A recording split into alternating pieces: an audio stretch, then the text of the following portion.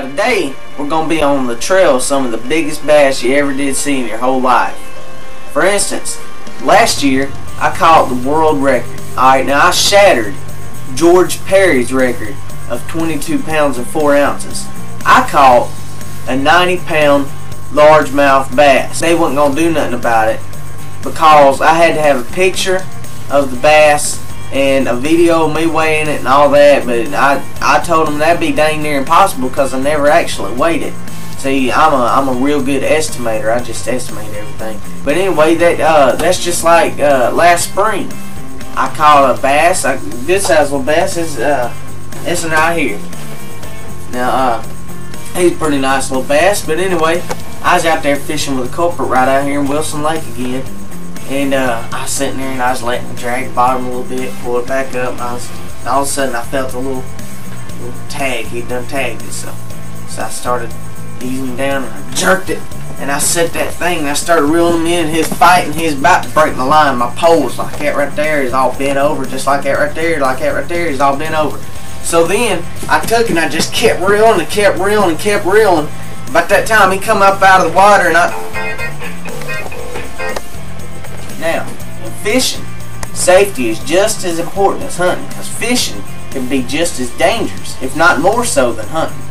Cause, for instance, my cousin, Jimbo, he was out on the lake a couple years ago, and it was kind of a stormy day, and it was lightning and all that junk, and the weatherman already said it was a striking kind. So he's out there just fishing, enjoying himself.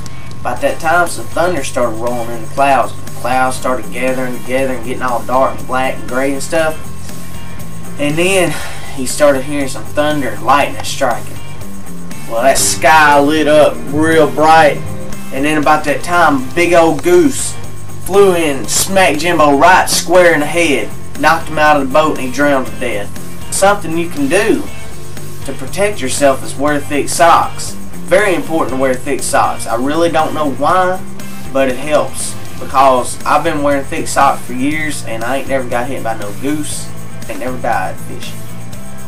So you wear anywhere from 3 to 5 pairs of socks depending on how accident prone you are.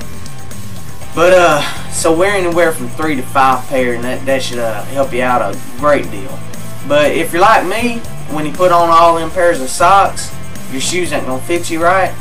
So, like, for instance, usually I wear about a size 10, and these are my fishing shoes. I wear a size 14 out on the lake because of all them socks. But definitely, I've been kept safe through all these thick layers of socks and these big old shoes. I'm not really sure why of this neither, but wear something orange. I've always heard you're supposed to wear something orange when you're fishing. Just look at Bill Dance. Let's prepare to go out on our journey.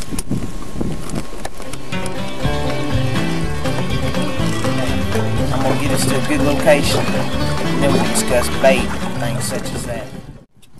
One very important thing when you're out on a lake or anywhere outdoors is something like that right there, some insect repellent. Kind of spray it on your arms, all over. Get some on your face a little bit, all over here. Here's the bait I usually like to use.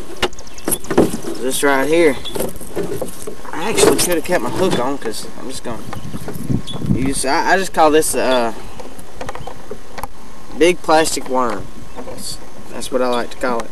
This is a very amazing bait all by itself because, you know, these nice fellers that I was going against in the fishing tournament last year, they told me use something big, and gawky, and bulky like this right here, and should get me some plenty of bass. I didn't really win nothing that year. I didn't catch nothing, but you know, I'll just take their word for it. Now,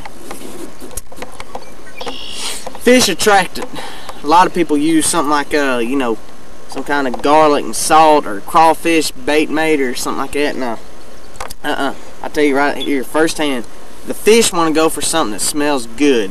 So just some Glade Refreshing Spa Spray Light Mist Fragrances All Room. Something like that right there. You just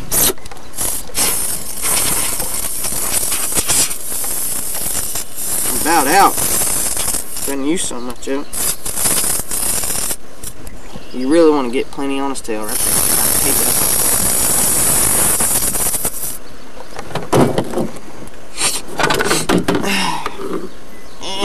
Alright, now, let's get to fishing.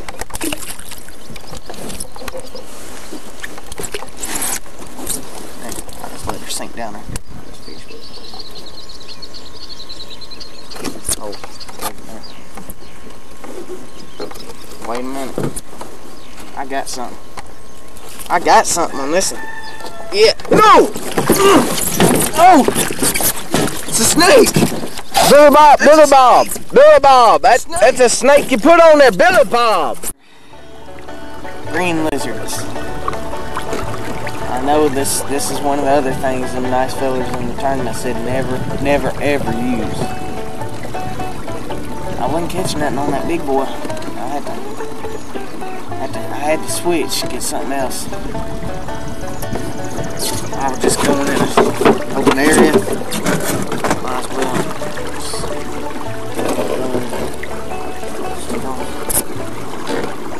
Some of the blade.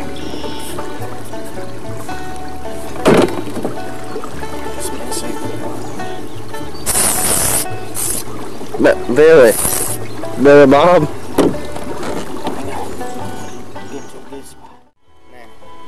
I got a little story to tell you about my uncle. See, my family, we've always had bad luck when it comes to fishing.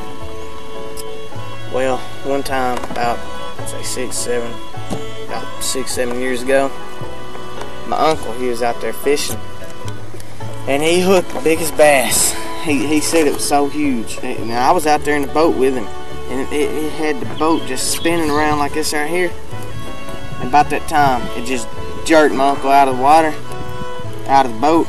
He landed in the water, and we never saw him again. I didn't really say anything to my family, so I hope they don't watch this video. I never did say anything to my family though, because I guess a fish ate him or something, because I had never seen him again.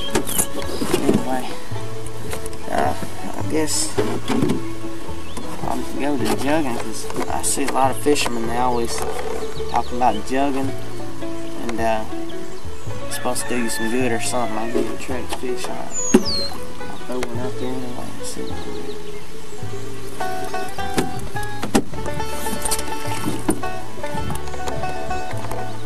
They should be right on this gill or something.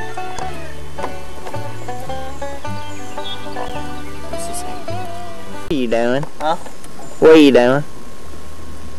I'm rigging up a special bait. Estimate that fish? Yeah. I did some real good deep thinking on it. Held them up pretty good. I'd say about 48, 49 pounds, something like that. Mm-hmm. Not too bad, I don't reckon. He still ain't 90, 92, whatever that was. A 90-pound largemouth bass. Well, it's been nice fishing today. I had a good time. At least we caught one. Sure did. It's real fish too.